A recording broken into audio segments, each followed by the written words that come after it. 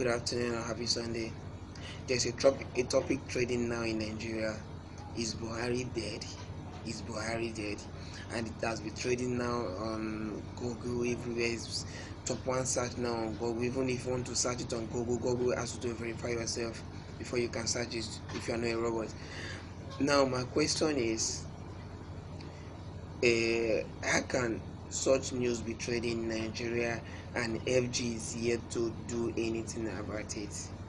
This has been 6 to 7 days now and nothing has been done.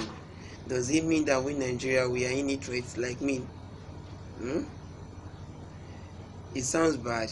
It's a big shame to me as a Nigerian, a massive joke trading now in my country that my country president is dead and no one has dropped a single news about him. That sounds bad. So I would just say this: at FG owes us a lot on this.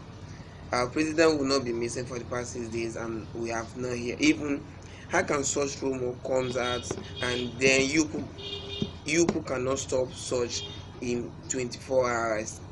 But Johnson was arrested by DSS in just 12 hours or 24 hours that he said that they should arrest they should kill any Fulani member that pass through church or visit church, blah blah blah blah.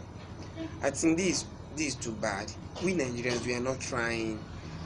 We are not trying at all. I'm just trying to say that the people in the government house, they are not trying in this country. At my age now, we say I'm almost 20 now. I haven't gained 1 naira in this country. I haven't gained even 1 naira. Say I've been Nigeria person, I never chop 1 naira. Saying I'm the country money, what I don't gain. So even there was something I was just trying to do on my stuff like that. I was asking for tax.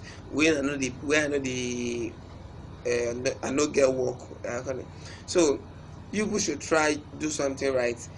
7 days and you people are here to prove us that Buhari is alive. Buhari is here to go on Skype, on Facebook Live to say I'm not dead. This is a big insult to Nigerians, and you FG is not doing anything. Federal government is not doing anything about it. It's a big shame to me as a Nigerian.